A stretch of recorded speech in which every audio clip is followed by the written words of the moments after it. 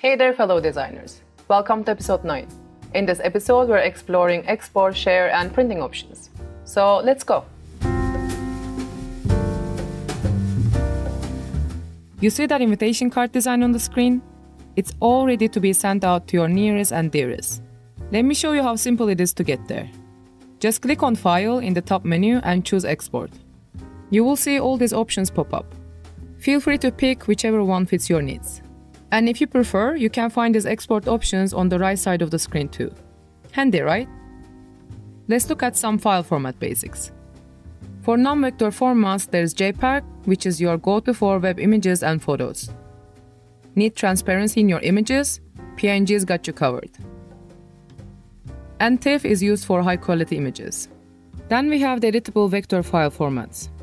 PDFs are ideal for fillable forms and printed materials. SVG perfect for layered vector files, icons, and logos. But wait, we're not done yet. Just below Export, there's a print option. Let's click on it and explore this detail menu.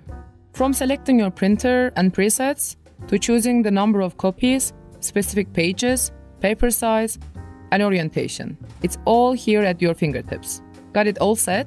Great. Let's hit that print button together and see our freshly printed invitation cards, ready to be sent out. And believe it or not, that wraps up this unit. A massive high five to you for making it this far. You now got all the essential skills and knowledge to create your very own vector designs. Feeling proud? You should be. But don't stop here. There's always more to learn.